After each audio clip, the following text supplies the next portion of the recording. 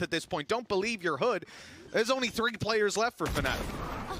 Ooh, nice shot from H1ber. Oh, he's going to catch the second as well. Janji down, and well, now they've at least got a little bit of hope back into this round. John's going to take the wide swing, and H1ber, well, he's just decimating at the moment.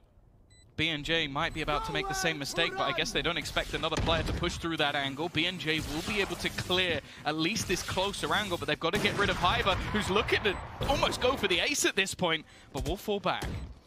There's the reveal. They know both players are coming from the market of 4K for H1ber secured, and there's the ace. Well, we wanted this guy to turn up. We needed him to show